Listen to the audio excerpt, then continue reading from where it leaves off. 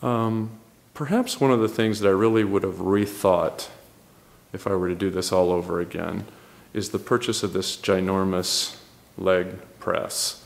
It didn't fit in the gym. I ran out of room in the gym. This is our upstairs kind of gallery area.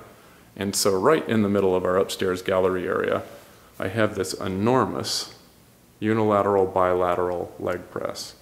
Now, as in everything Samson does, it's enormous. And this thing, just the leg press, without the weights on it, must have weighed 800 pounds, something like that. It's a super, super nice leg press.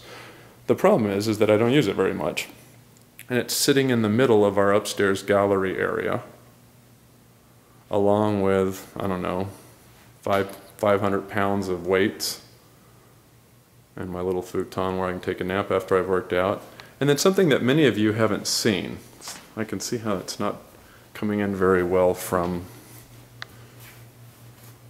the light. But this is a Waterrower. It's an alternative to the Concept 2. And it's a really pretty, I happen to have gotten the oak Waterrower. But it's a nice thing. It stands up out of the way like this. And it has a very nice feel because you're actually rowing water. You're not rowing air or mechanical friction. So this is a very nice feeling piece of equipment.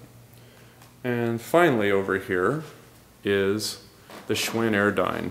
And I definitely agree with some of the stuff that Coach Glassman has written on this. I think the Schwinn Airdyne, for whatever, 500 bucks or whatever these things are, it's got to be one of the best cardio interval workout pieces of equipment you can possibly purchase. I got the newer version. They have the older style, which has a really, really big fan.